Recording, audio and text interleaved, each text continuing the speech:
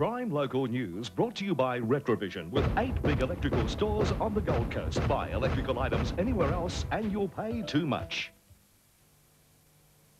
Prime Local News, live from our Southport studios. Pedicabs fighting to stay on Surfers Paradise streets. I will be on the dole. A Japanese tourist rescued from the surf, the Chinese giant killer out of the tennis final. Good evening, I'm Bourke. Thanks for joining us. The man who led an inquiry into shady inbound tourism practices has told a Queensland senator to get off his soapbox and do something about it. Bob Brett says the state has done all it can, now it's up to the federal government. On any given day in Surfers Paradise, you'll see busloads of tourists being herded where their tour operators want them to go. There's good money in it for them, with commissions as high as 50% for guides who favour particular shops. Some of the shops have paid $500,000 in the kickbacks. The cash element of the commission payment is $20 million on the Gold Coast. The problem's so bad, in some cases, those who aren't on tour can't even shop in certain stores. They don't like you going in there at all. They ask you to leave. They only want to serve Japanese or tourists. Angry after the Inbound Tourism Association admitted it's common practice, Senator Bill O'Cheese issued this challenge. Either cease the practice of kickbacks or have the integrity and the courage to tell their tourists how much they are getting in secret commissions. The MPs accused tour operators of ripping off their own clients as well as Australian retailers. You cannot afford to have a 20% secret commission unless you jack up the prices and rip off the tourists who come to your shop. It's nothing new to the man who headed a state task force into the problem. People can do what they like when there is no regulation. Now, if Senator O'Cheese wants people to disclose it, and enact some legislation that forces them to do that, or put some legislation in place that doesn't allow them to ask for commissions in the first place. With the reputation of Australia's fastest growing industry being put at risk, the Tourism Bureau boss says it's now a federal matter. Why the hell are they putting up with it, with the most dynamic industry the country has? Diane Bai, Prime Gold Coast News. Pedicab operators in Surfers Paradise are the latest to bear the brunt of the city's new anti-touting laws. They say a council crackdown will put passengers at risk and them out of business. Pedicabs have become a regular sight on Surfers Paradise streets, but operators say their livelihoods and their lives are now in jeopardy. Someone could get killed just trying to earn a living. Council has ordered the cabs off the footpaths where drivers regularly collect fares, likening them to touts. Allowing the pedicabs to remain there whilst we police the anti-touting laws appears to be favouritism. The penalty for not complying, fines of up to $5,000. If footpaths are congested, then there could be some fines next week. Well, that means a business that I've just opened and started over 3 months has now completed. Folded, I will be on the dole. Council has suggested loading zones be used to pick up passengers, but pedicab drivers say that's impossible and they'll be forced into the path of traffic. Well, they're putting people's lives at risk. You have to park on the shoulder of the road. Both the operators and local business want Council to allocate special spaces for the cabs.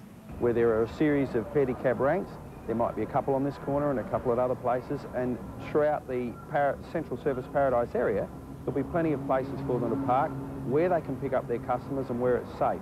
New council bylaws, including options for licensing and the possibility of designated ranks, are expected within the next 3 months. Council has invited the pedicab operators to a formal meeting to try to find a solution. Diane Riley, Prime Gold Coast News. A Japanese tourist was among 6 people rescued by lifeguards on Gold Coast beaches today. The 18-year-old got into trouble swimming between the flags at Surfers Paradise. Lifeguards spotted the man from the Elkhorn Avenue Tower and brought him into shore. He was conscious throughout the ordeal but had swallowed water and was having difficulty breathing. Ambulance officers gave him oxygen before taking him to Gold Coast Hospital for observation. He's in a stable condition. The stench plaguing Helensvale and Monterey Key residents could soon be over. Council's considering dredging as a long-term solution as residents press ahead with court action against a developer and council. This morning, 3-year-old James Wiskins played happily outside his Monterey Keys home. When the smell comes, it's a different story. His mother, Bronwyn, won't let her son outside and is forced to shut up the house. Hundreds of residents in the area protested last October, blaming the stench on sewerage from Council's Coomba treatment plant. There's nausea, there's bad headaches, there are a lot of health problems in this particular pocket.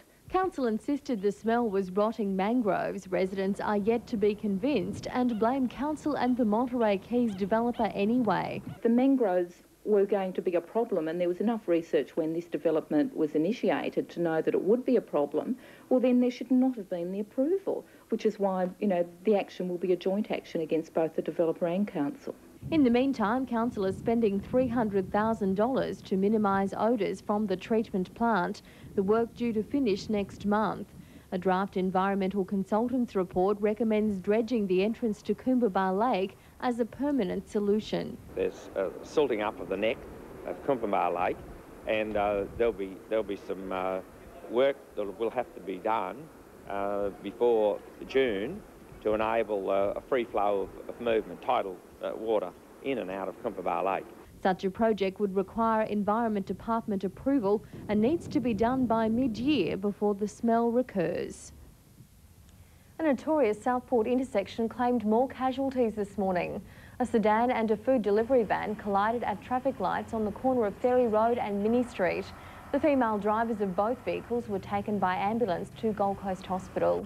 A young male passenger in the car was also taken in for observation. Traffic was diverted around the scene.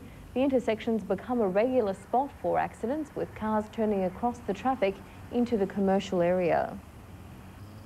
A final verdict from a departing member of the bench. That story in the news ahead, and why the cake making business is not always a piece of cake. News. 2 shop employees depositing the day's takings were robbed at Pacific Fair last night.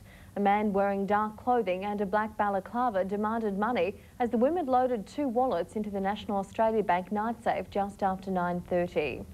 And Southport's retiring senior magistrate admits the Gold Coast is losing the war against crime. Leaving with a sense of frustration as well as accomplishment, Marshall Davies believes the legal system desperately needs an overhaul. Marshall Davies has viewed the world from the bench for 22 years, 5 of them as Southport Court's senior magistrate. Tens of thousands of criminals have appeared before his worship, rising crime making the caseload almost unmanageable. We're not winning the war because we have so little contact with the people. All we're doing is handing down penalties, and that's as much as we can do. Mr Davies believes criminals have changed. Many feel no remorse. A lack of consideration for other people. You don't have any respect for their property or for their person. People are more volatile. They'll assault people much more readily than years ago. Hanging up his robes, the 58-year-old is frustrated at the number of people who fall through the cracks of justice. His final verdict is on the system he tried to make work. So I think there's a need for an overhaul in our sentencing system. There's need for a greater understanding of why people come before the court. With a genuine belief some people can be helped by the courts, Mr Davies plans to do community work within the justice system. Julie Corner, Prime Gold Coast News. A proposal by movie makers to set up an horizon tank on the Spit is shaping as this year's major issue for Gold Coast business. The Combined Chamber of Commerce is the latest to support the plan as conservationists continue to consider their legal options. Few issues have the power to divide a community more than development versus the environment, and business is not about to argue against keeping the city green. This city is a tourist-based town, and we've got to offer facilities to our tourists, and one of the things that tourists want to see is a pristine environment. But the planned horizon tank on the Spit should be the exception, says the Combined Chamber of Commerce. Extensive studies have been undertaken, and as a result of those studies, a site on the Spit has been identified. Almost 300 businesses have lobbied the Chamber to support the movie-making tank. 80 of them at Nerang rely solely on a film industry already battling competition from Sydney and Melbourne. And if we want to retain the jobs, and we want to retain an industry on the Gold Coast. We've got to have a strategic advantage. Despite receiving 700 objections, councillors support the project pending an environment impact study. The Greens want a say on its terms of reference. A meeting with their legal eagles yesterday set an appeal process in place, with initial plans to lobby the local government minister on the grounds that council didn't comply with the Act when it changed laws protecting the spit. But the business community is satisfied that it will be a controlled one-off development. If the proposal were to close up for any reason, then the spit would be returned to its existing state. With the government-sponsored Pacific Film and Television Corporation backing the project, intervention by the state to stop it is unlikely. Diane Bai, Prime Gold Coast News. Gold Coast Police will be hitting the streets in some novel patrol cars over the next few months. 3 Daihatsu vans were donated today by corporate sponsor Sunshine Ford. Sunshine has been lending cars to the police during busy periods for 5 years. We have been getting more and more first-year constables on the Gold Coast, and I've recently learned that some of them have had to walk the beat extensively because of the lack of motor vehicles. The mini-marked cars come complete with lights and sirens. While they're perfect for zipping through Surfers Paradise, the new vehicles won't be taking part in any major operations or high-speed chases. They will be returned to the car yard in 3 months and sold on as used vehicles. Well, 2 of the world's best pastry chefs have turned baking cakes into an art form, and their cake creations give new meaning to the saying, too good to eat. There are cakes for every occasion and cakes beyond imagination. After long international careers, pastry chefs Serdar Yener and Martin Reich have set up shop in Southport, and this is no ordinary bakery. We can do people's themselves, their faces on the cake. We can put their sculptures on the cake, or we can put the sceneries that where they lived before. We can create the scenery on the cake like people doing something on the cake. Yenmart Pastry Art specialise in wedding and special occasion cakes and chocolate sculptures. Each creation is custom made, but some are never eaten. Some of them, they called them back and said, oh, we don't cut the cakes. We'll keep it because the showpiece was so nice. The 2 chefs met at Conrad Jupiter's 5 years ago, where they created some of the hotel's finest works of edible art. Yener has won a string of international awards and has even made cakes for the Sultan of Brunei. Twice it's been the most outstanding pastry chef, once in Singapore and once in Switzerland. This Chinese wedding cake is the most outstanding example of their talents, which they're now sharing with local TAFE students. There's virtually nothing Yener and Martin can't use to make one of their amazing creations. All bran was used to make the leaves on the trees. Cornflakes became grass. A cake like this takes a week to make and sells for close to $1,000. You can buy your own piece of cake art for as little as $50. And they're amazing. Well, it's been a big day in sport, David. Yes, thanks, Kathy. Some big prizes at the yearling sales, that's coming up, and finals berths decided at the women's hardcourt tennis.